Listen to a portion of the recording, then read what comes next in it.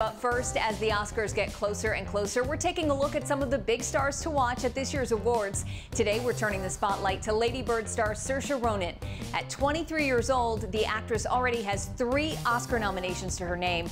Now, as the star looks to take home an Academy Award for Best Actress, Celebrity Page senior correspondent Arthur Kade is taking a closer look at how she got here in today's Oscar spotlight.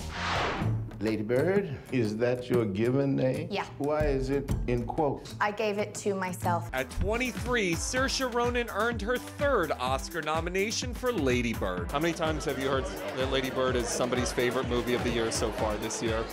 I've heard a lot. I saw it with one of my best friends before it came out, and she's actually said, she's like, Lady Bird is, you know, one of those DVDs that I'll just get out when I'm having a bad day now, and I'll put it on and I'll go, okay, it's a Lady Bird day. The actress scored her 1st nomination at 13 for her pivotal role in Atonement. You saw him?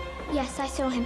I know it was him. You know it was him? She got her 2nd nomination for Brooklyn. The film about an Irish girl coming to America hit close to home. I wish that I could stop feeling that I want to be an Irish girl in Ireland. And now this Irish girl has adopted some American customs to help her get through award shows. What's the process for getting ready for the Oscars?